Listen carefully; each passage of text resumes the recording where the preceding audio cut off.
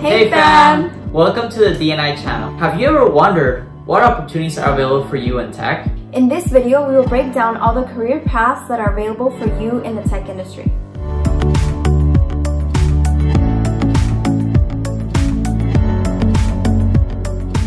This week, we analyzed the career websites of 10 top tech companies, which included Adobe, Airbnb, Apple, Facebook, Google, Intuit, Microsoft, Pandora, Salesforce, and YouTube. And we have developed an insightful breakdown of all the career paths available for you to pursue in the tech industry. These include technical and also non-technical roles. At the end of the video, we will be sharing interesting career paths that you may have not thought of existed in the tech industry. So stay tuned. So the first career path is business development and strategy.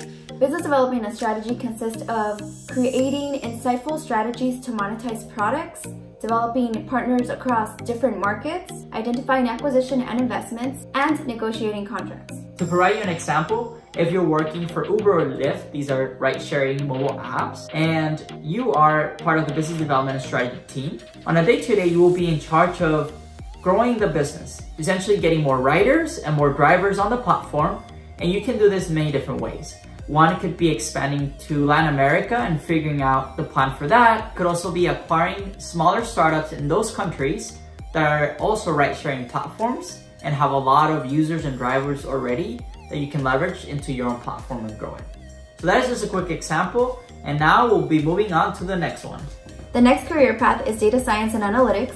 Data scientists and analysts use consumer and product data to develop insights that influence business decisions. This helps a company decide what feature or product they should build or create next to make the experience for the user better. So let's say you're a data scientist working on a social media app, and you're collecting a lot of data from users that comments and notifications are becoming very annoying. So on your day-to-day, you do a deeper dive into what's really the root cause of that experience. And second, provide insights and recommendations to the product team so that they can improve that experience. So for instance, you can mention, hey, we should group messages and notifications so that instead of writing them 10, 20 notifications at a time, we can just provide them with 2 or 3 notifications throughout the whole day. The next career path is design.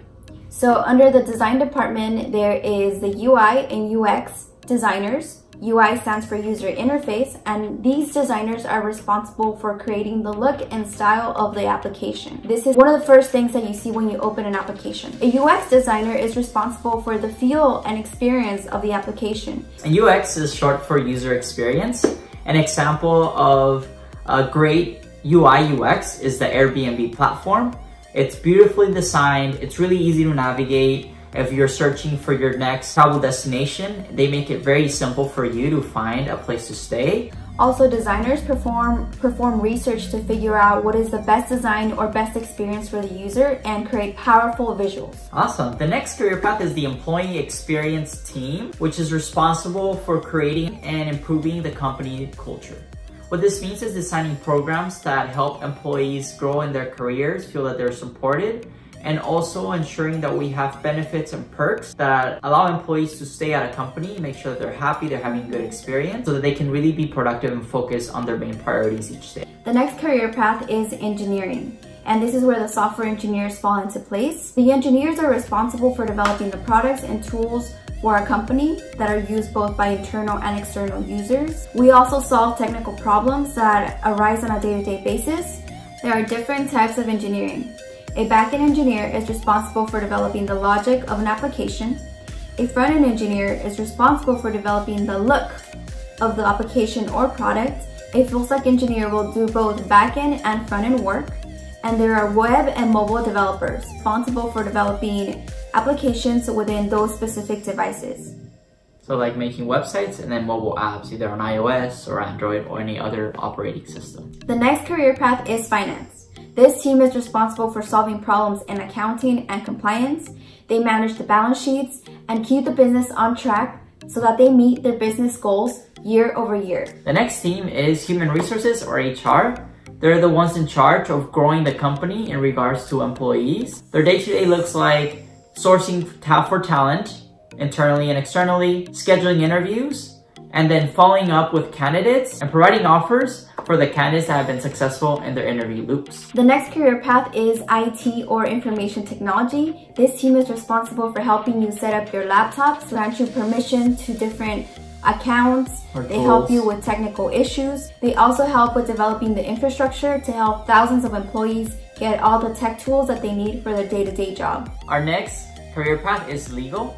Have any of you watched the show Law & Order? Well, yes. There's also a lot of laws and policies in the tech industry. As part of the legal team, you will be responsible for crafting some of those policies when you're launching a new feature or product and it's going out to different types of users or markets. You will also be responsible for negotiating and finalizing legal contracts and even drafting external policies and communicating those to your clients, businesses, and any type of user that is consuming something on your product or is being part of your community. As part of the legal team, you're also responsible for staying up to date with the latest laws that will affect your company. Our next role is comms or communications. This team develops stories, messaging, FAQs, which are frequently asked questions, help center articles and content that can influence and improve the experience for users. Essentially, you can think of the communications team as the storytellers who are writing the narrative day-to-day of a company and providing that external messaging to clients and users so that they know what the company stands for, what they're working on, what's the latest product they're launching, and it's really the voice of a company. As a member of the communications team, your job is to captivate the user and keep them engaged with your product and your company. Awesome. Now on to the next career path, which is marketing. As a member of the marketing team, you are responsible for developing branding materials and create stories for marketing campaigns that capture your users. People in marketing influence the perception that users have about a company. An example of a great brand and a great marketing company is Apple.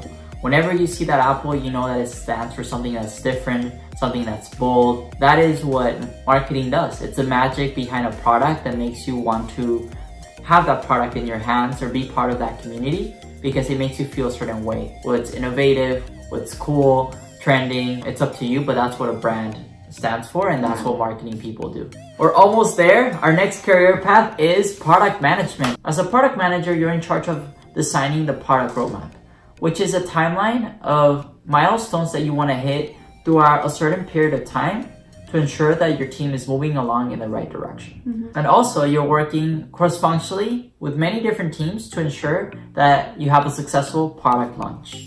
Ultimately, product managers are also responsible for the vision and strategy of a product to ensure that engineers know what to work on, and they're also feeling motivated as they move on through each of those milestones that you have laid out in the product roadmap.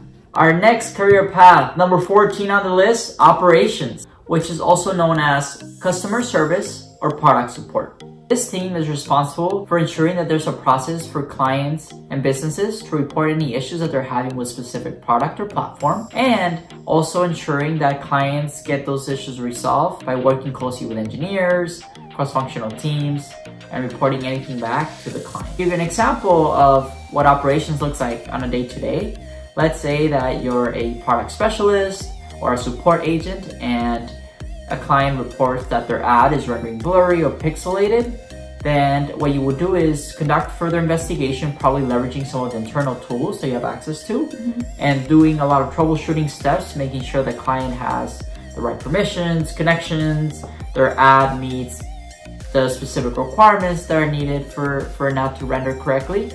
And if you find that there is some unexpected behavior, that is what is called a bug. And that's when you reach out to engineers to help you resolve those issues. And then it might be that they have to do an update to the code, and then that might resolve the issue. And then reporting back to the client that, hey, your issue has been resolved, you can now render that ad correctly. The last career that we are going to talk about is sales. The person who is in the sales team is responsible for selling what the company offers. They are also responsible for developing new business opportunities, increasing the use of a company's products. They also negotiate with other companies and solve challenges for businesses with the goal of increasing the company's revenue. Woo! We made it to the end of the list. Now you know 15 career paths that are available for you to be part of the tech industry. I have personally debunked one of the biggest myths in the tech industry, which is that you need a computer science degree or that you need to have some sort of technical experience to enter the tech industry. I studied business in college and I'm working at Facebook. And so if I can do it, you can definitely do it. If there's any role that you find interesting that aligns with something you've done in the past, with some classes you've taken, and you want to give it a shot, please do so. Believe in yourself and make sure you apply to those roles. We've listed out 15 career paths that you can follow, and they require a lot of diverse set of skills. You can be a creative, a person who loves to draw, who loves to design. If you're a great writer, you can work in comms. If you love problem solving but don't know how to program, you can still do operations and customer service work. There's a lot of work that can be done, and that's why we encourage all of you to apply to any tech companies that align with your passion. As we said in the beginning, now we are going to mention some interesting career paths that you may not have heard of before. 5 interesting career paths that we found are hardware, real estate, creative, public policy, and trust and safety. If you want to learn more about what these career paths consist of, please take a look at the career pages of the companies that we listed at the beginning of the video. If there's one thing that you take away from this video, it's that you belong in the tech industry. Everyone brings different perspectives and skills that are vital to growing a company. Your background, your perspective, your ethnicity, your culture is important in creating a better product for people all around the world. So if you're at all even thinking about applying to a role in the tech industry, please do so. Please reach out to us if there's anything that we can do to help. And as always, please comment down below if you have any questions or comments. And if there are any additional topics that you would like us to cover. Thanks for watching, and don't forget to subscribe. See you next time.